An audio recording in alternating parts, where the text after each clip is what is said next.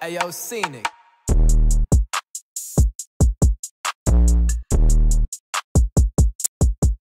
One thing I have always struggled with weed is every time I try to take a big hit to impress my friends, I end up coughing my ever-loving lungs out, and it's embarrassing. My face gets red, and I spit, I slobber, and it's honestly like a bad case of getting a giant cock in your mouth. Just everything's disgusting, everything's a mess, people are throwing up, it's terrible.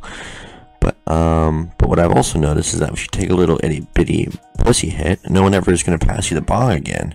I think as a kind of a hazing thing, you kind of have to cough your brains out just to prove to everyone that you're willing to go through the pain to experience the pleasures with everybody going through that same pain. Because it was an interesting feeling actually. I was running the other day and I was going up and down hills and I was in a lot of pain, but I just kept moving. And there was like a whole bunch of traffic stopped next to me and a whole bunch of people looking at me, and I was like, there's all these people judging me even though they do not understand the amount of pain I am in. And that's when things just got put into perspective for me. Like, no matter how much pain you're in, the only person that's going to get you through it is you. And this is another thought I had about running the other day.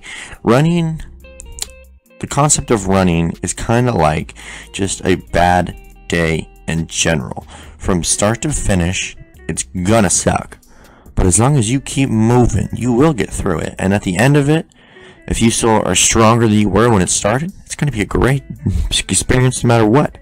So turn bad days into great experiences. If that makes sense, I don't really know what I'm saying. I'm just kind of exploring the outlets. And you know what, folks? I think it's time to take another hit. So load up, get your ladders, and follow me.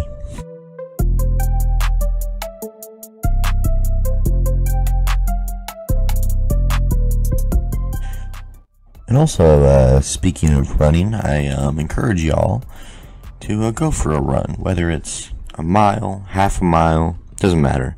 Whether you stop 50 times on the run through it and it's just continually terrible, you're dying on the inside, get through it, go through it, get better, run half a mile, run a mile, run another half mile, run 2.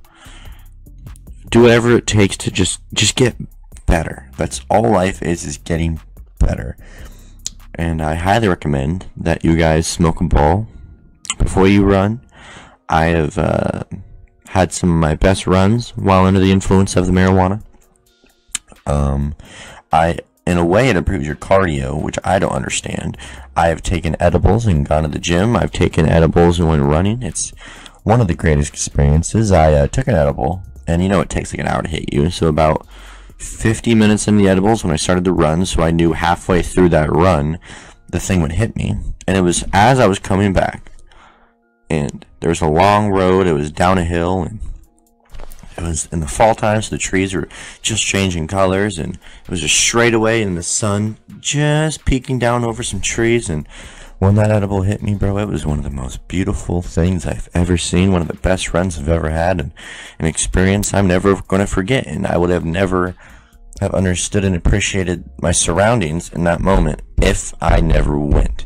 Running doesn't even take that long, dude. It takes less than an hour. You know how much time you spend doing nothing for an hour? Go do something, man. Everyone always talks about how busy they are to do things. I do a lot of things and more things, and I still have time to do shit. There is a lot of time. There is not a lot of time in the day, yes, but there also is at the same time. It just depends on how you spend it. Are you on your phone? Are you watching TV? Are you binge watching? This is what I hate, honestly.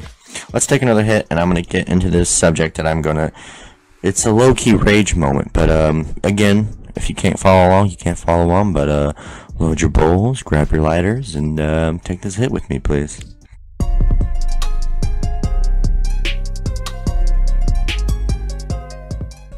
As I was saying, basically, this is an argument that pisses me off, is when I heard someone give someone shit because they play video games for like 4 or 5 hours at a time when they play.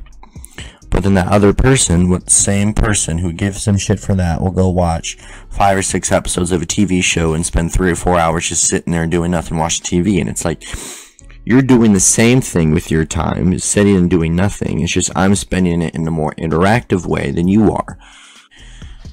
And that is one thing I will say, is that video games they make it where they want you to suck you in for hours at a time.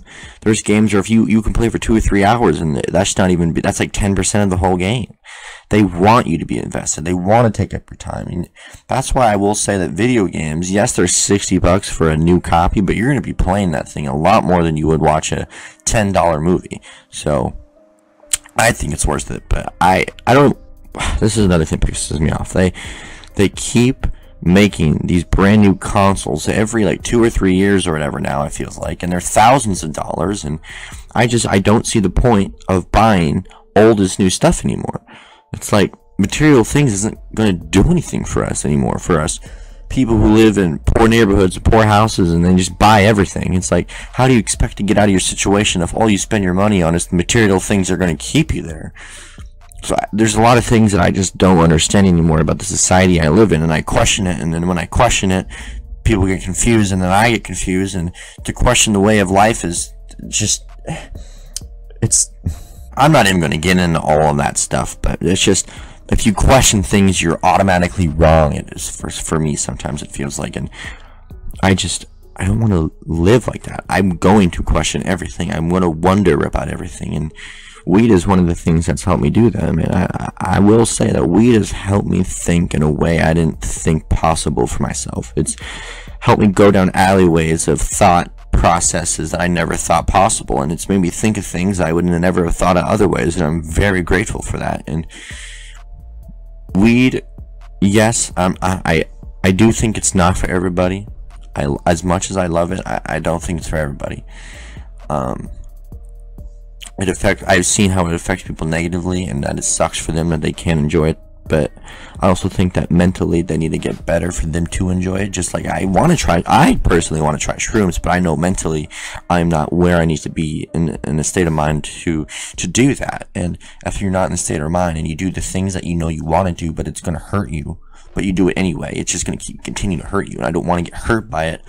And with shrooms just in general, it's just a quick turnaround, but the only reason I would want to do it is for a spiritual level. There's things I want to understand about myself, and I feel like shrooms is a good way to experience that, and I don't really want to dive too much deep into that. I don't even know how much I'm recording for, but how about we load a ball and take another hit, huh? Let's do it.